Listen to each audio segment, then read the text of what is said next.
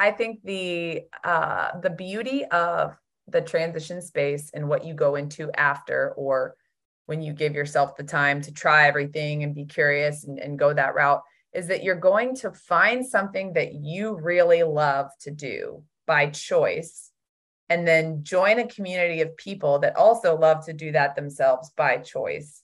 So then you have people that are there because they are choosing to be there. And I think, not that this is, you know, I don't want to speak like this isn't ill speaking of anything in the athletic world or sports world, but a lot of times it's by coincidence or convenience that everyone's on the same team together. Like, you choose to be there, but sometimes you don't.